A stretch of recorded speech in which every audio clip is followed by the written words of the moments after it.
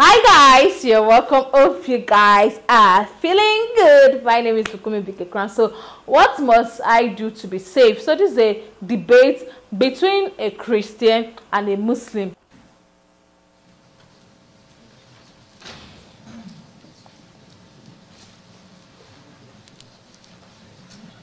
Thank you again, Dr. Craig, for a wonderful engagement of the ideas that we're discussing. Folks, I want to respond very quickly to the points that Dr. Craig feels are important in this dialogue.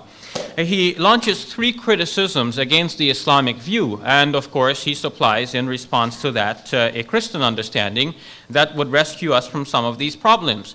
The first criticism is that according to him, the God of Islam is not morally as good as in Christianity, because one of God's attributes is that he is loving, and in Islam God is not loving. He loves not unconditionally, but he loves only certain persons.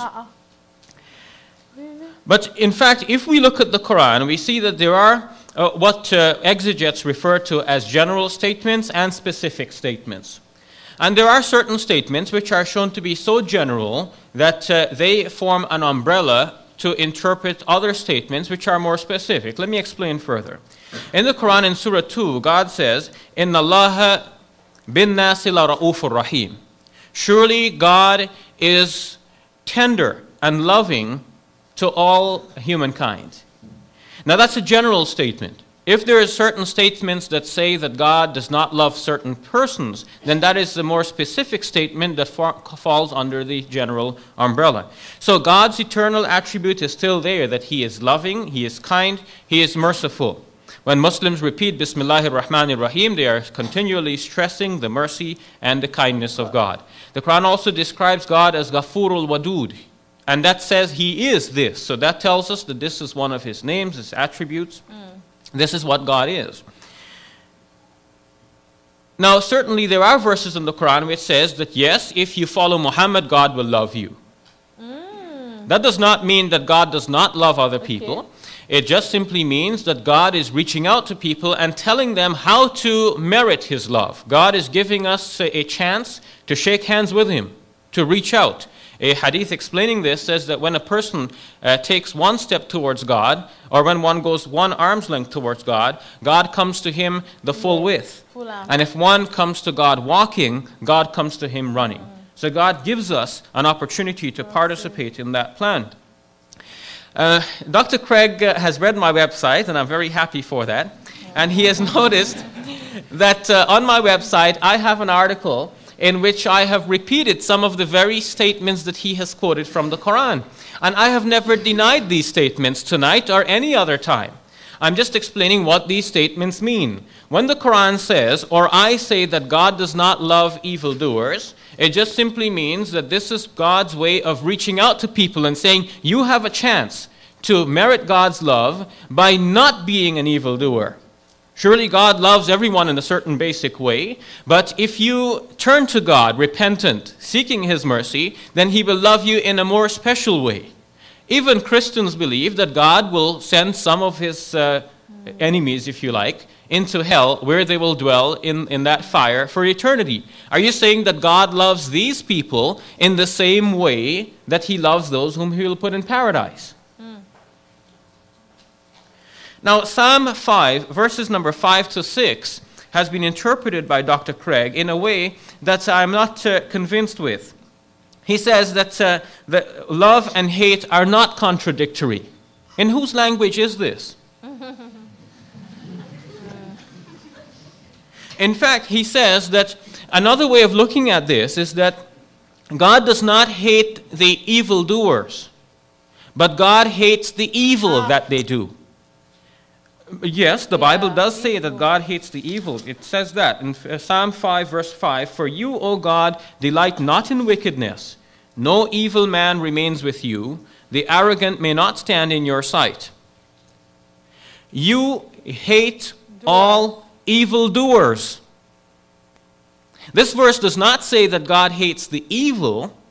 It says that God hates the evil doers. And obviously, God is not going to throw the evil into hell. God is going to throw the evildoers into hell. So I find that explanation disconcerting.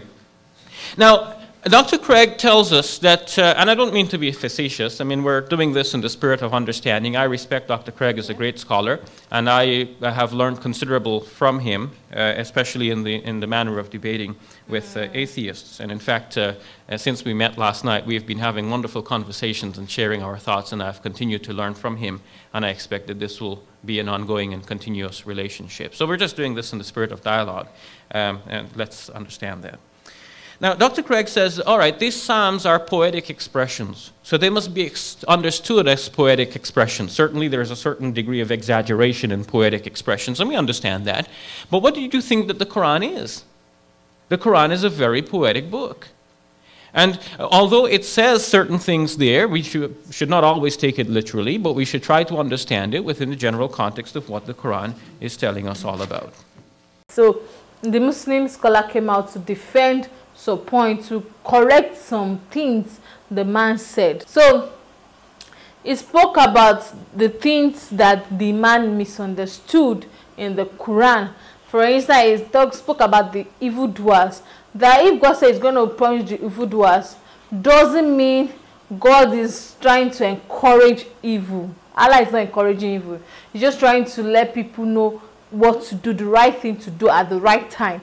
So he made one statement. He said, don't take every word, the negative part the Quran says. Don't take it. Take the good part. I think the same should also go for the Bible. Whether the Bible have errors or contradictions, you to just take the good part. So what you see in the Quran doesn't necessarily mean the way you think it. If the Quran says, no, the evildoers, he will punish the evildoers, that doesn't mean he's only going to punish the evil they did, but he will punish the person that made that evil, that did that evil. So Quran too does not even support violence. It does not support, terrorism. It does not support all this negativity that we are hearing back and forth from that is happening on social media. Anything that you see, maybe it's based on the person, it's done by the person based on his knowledge. Any negativity you see from such person, but the Quran never teaches them to do evil, to do bad things. No, it preaches love, total submission. It preaches a lot of things.